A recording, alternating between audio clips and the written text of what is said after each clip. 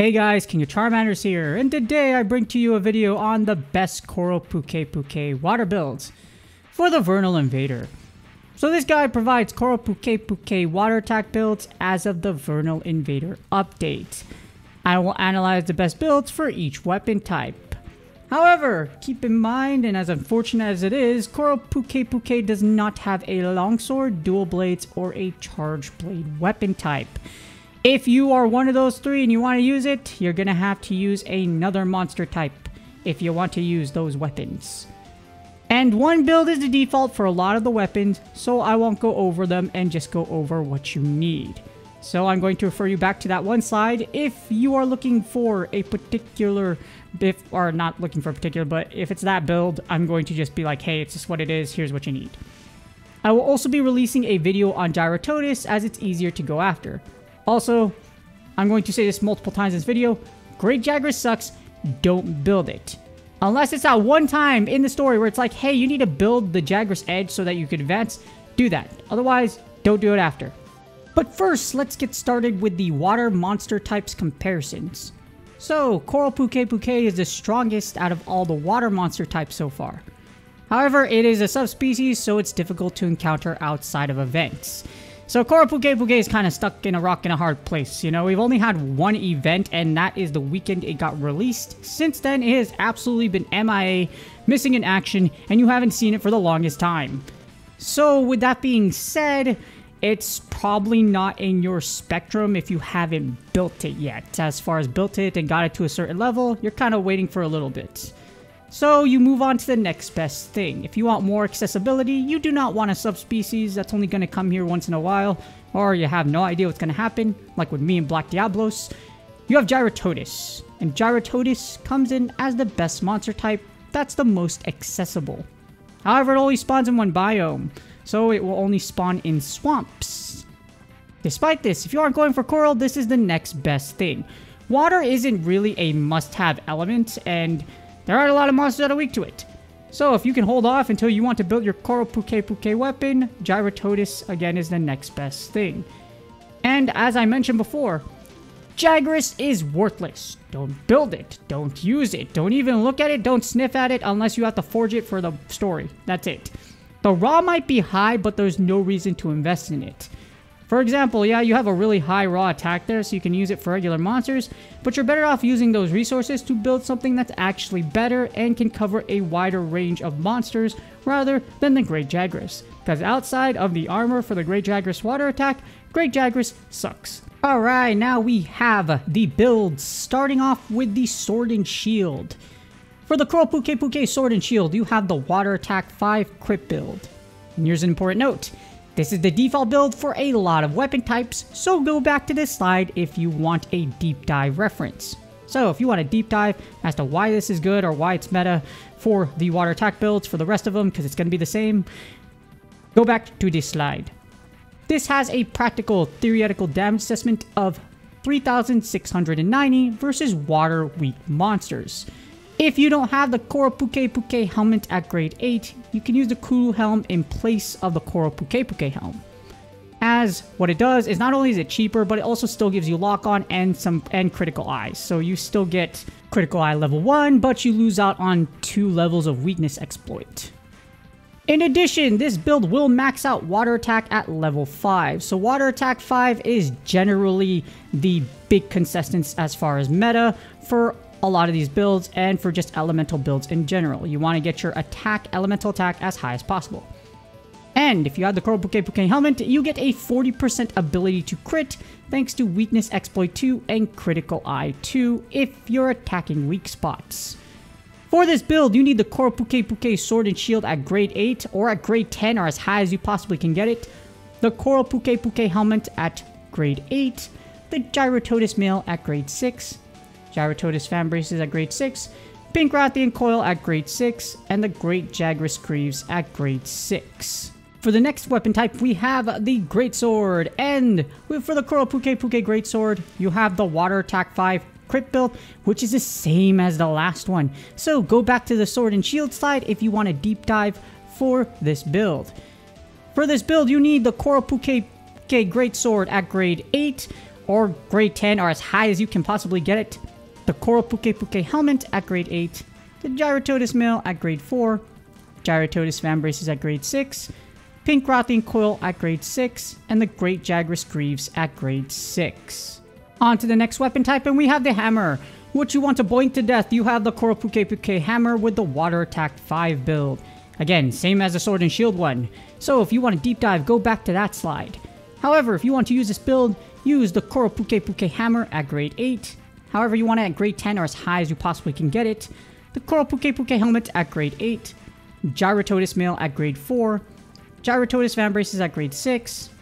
Pink Rothian coil at grade 6. And the Diablos Greaves at grade 6. However, we aren't done with the hammer yet, as we have the Coral Pukei-Pukei hammer build number 2, the Water Attack 3 Slugger 2.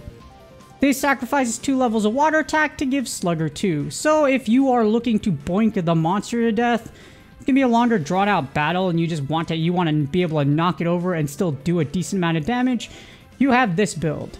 And this build gives you the ability to stun and boink things to death like I mentioned, because if you are able to do enough stun power, you're going to knock over the monster and then you can just smash it to death.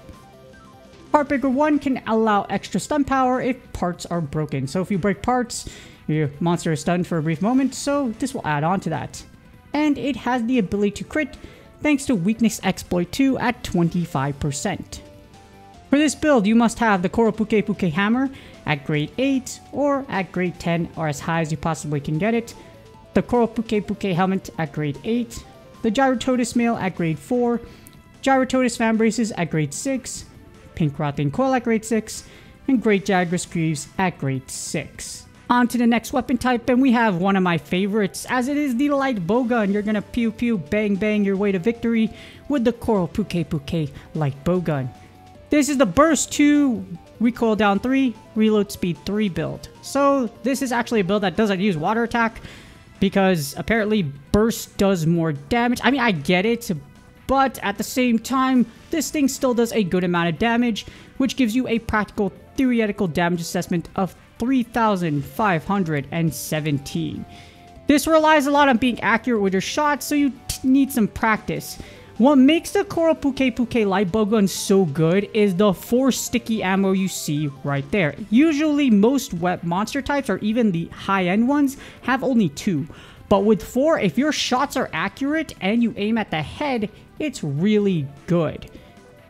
This maxes out reload speed 3 and recoil down 3 to do a ridiculous amount of damage. While it doesn't have the water support, it can still do a good amount of damage again, but you must have skill and land your shots with expertise. The 4 sticky water ammo is ridiculously good if you can accurately land your headshots as you deal big damage and can stun.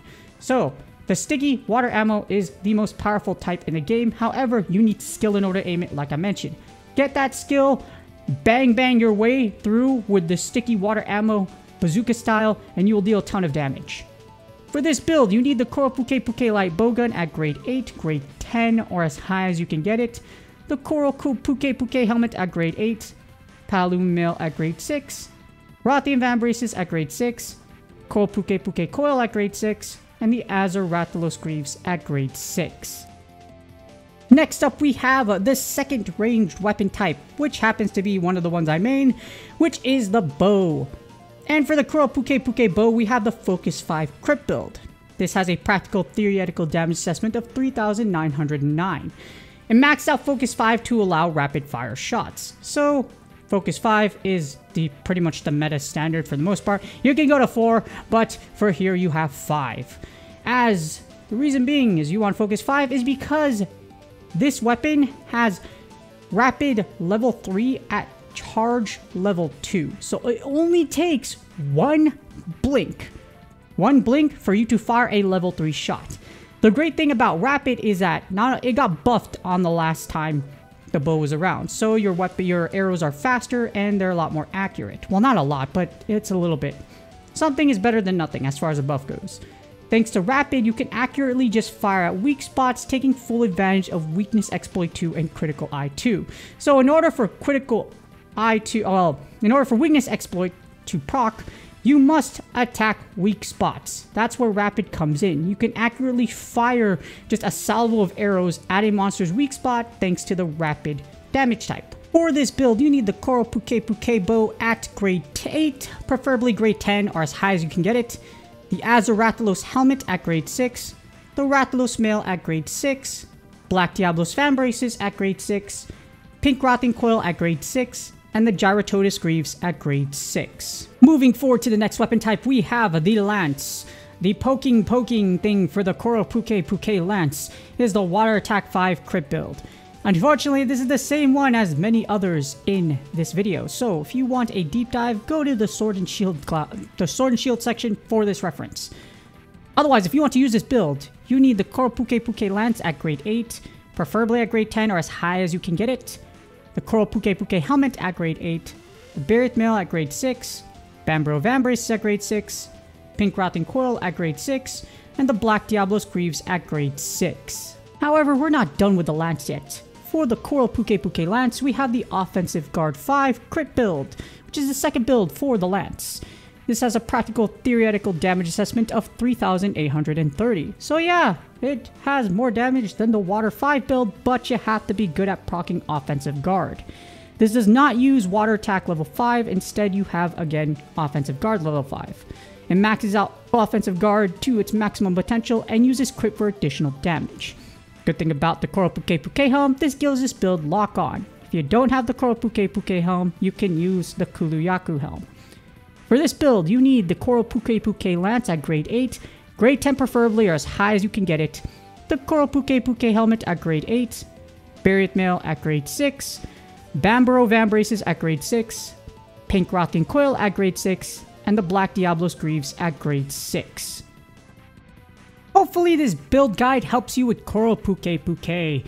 Unfortunately, it's only had one event, so it hasn't been out a lot. But I can confidently tell you, it's very likely next season, we're going to get CORAL PUKEI-PUKEI back. That's because if they do the same pattern that they did before with the the seasonal monsters where you had Azorathalos, Pink Rotting, and Black Diablos in story, they're probably going to do that for season 2.